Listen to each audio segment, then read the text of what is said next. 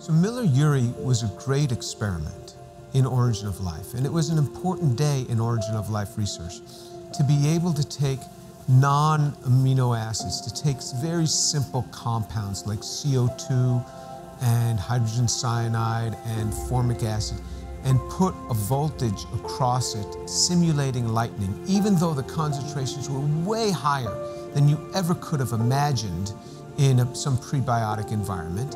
But even with that, to be able to put a voltage across and get some amino acids. And at first they thought they had a few amino acids. People have reproduced and done that thing, and they've found many of the amino acids, maybe 18 of them, large numbers of the amino acids.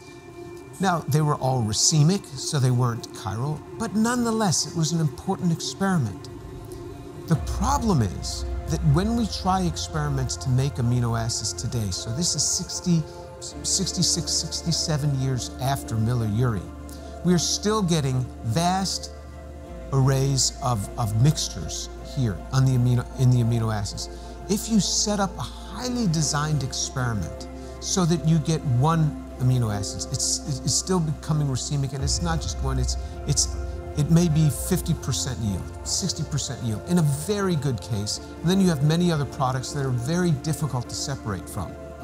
And then when they'll often do this reaction, they won't even bother trying to separate. They'll buy the pure amino acid. They'll say, there it is, there's the blip. Yes, it has many other things that are there mixed in with it, but we've seen it. Now we'll buy that in pure form and we'll go from there to the next step.